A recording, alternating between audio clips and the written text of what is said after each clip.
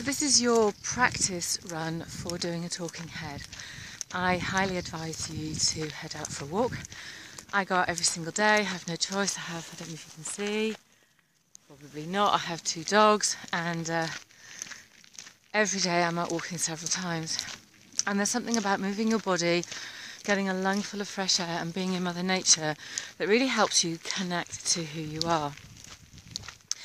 And when it comes to recording videos and doing talking heads, now some of you may be well practiced and really confident and not have an issue. For those people that are worried about doing a talking head, I think that one of the best things to do, and this is what I do, is I come out into the Rambler for a walk with my doggies and I talk to myself.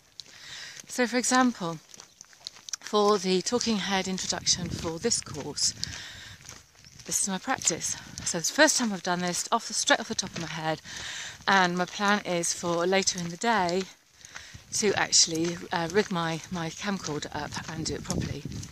So let's start.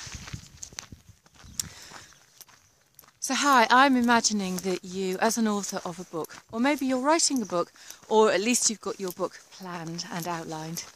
You're wondering what happens after you launch your book. Now you may have done a face-to-face launch, which was great fun and lots of people came, and you may have done a virtual launch. You certainly will have written your book so that you can use it for your coaching, your workshops, your retreats, and as a marketing tool.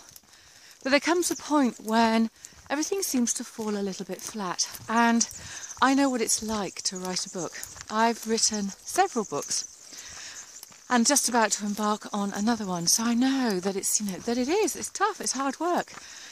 And one of the things that it struck me was, wouldn't it be better if when you have a book, you also have an online course?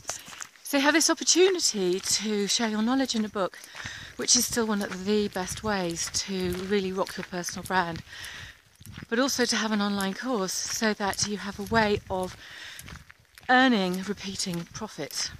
And by that I mean, once you have built a course and you've put it on a platform that does marketing for you, and obviously you need to still do your own marketing, then you have got an additional asset in your business. You've got something that will pretty much help you make money while you sleep.